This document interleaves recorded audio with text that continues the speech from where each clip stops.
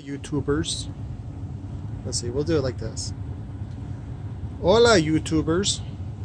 This is a repair for the Digital Designs 99, was it 9912?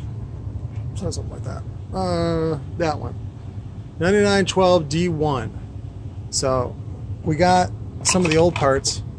Now this is, to me, this is a really expensive woofer, but you know, I'm poor, so this is the cap they included. It's not reinforced with anything, so, but it worked, you know. And you got to remember too that their warranty is only a year, and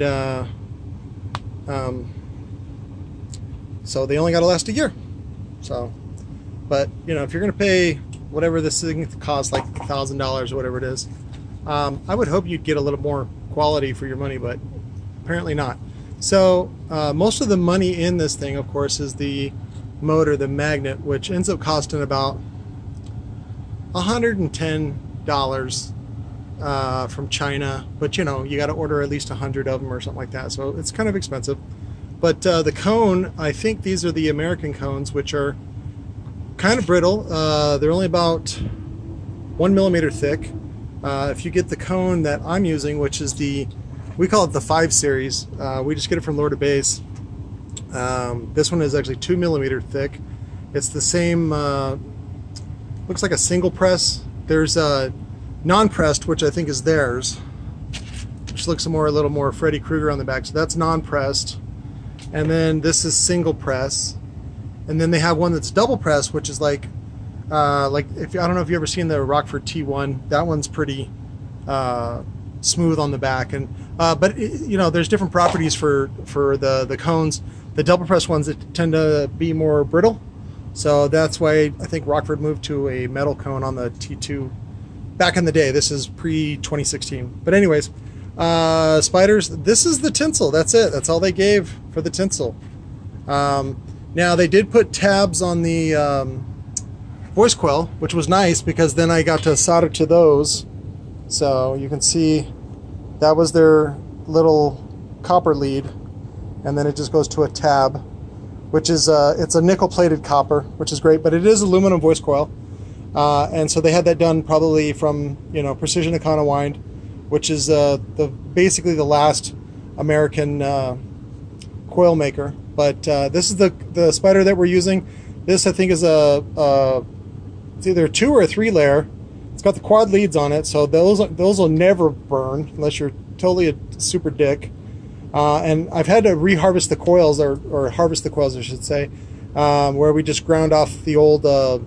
They used CA mostly because it's cheaper and it's faster than epoxy.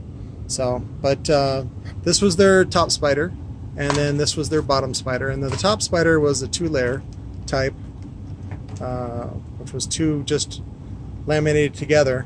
And then not that having a bunch of spiders is how do I explain this? So okay, so there's a huge perception problem, I should say. Some reconers rate the coil in power, which is dumb because it's not really power.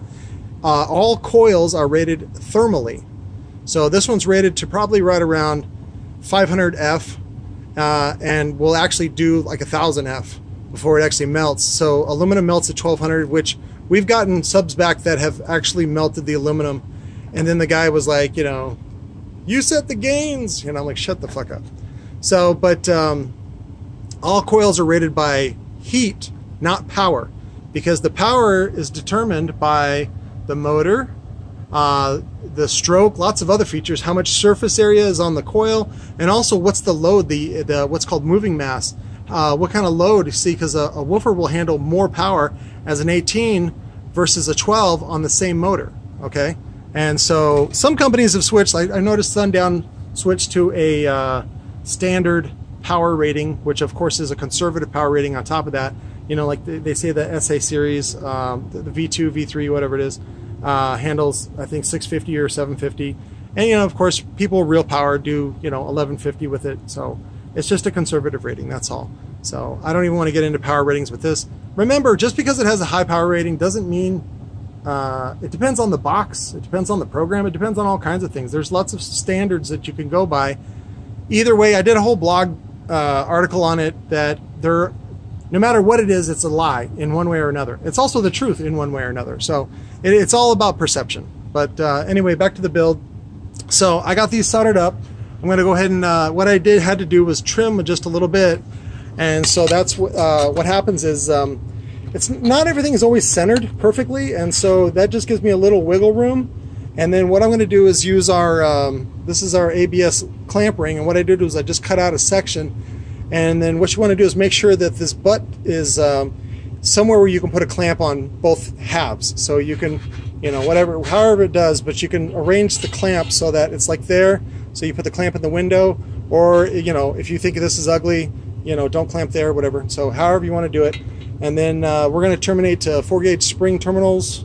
But let me do a little bit and then get this done.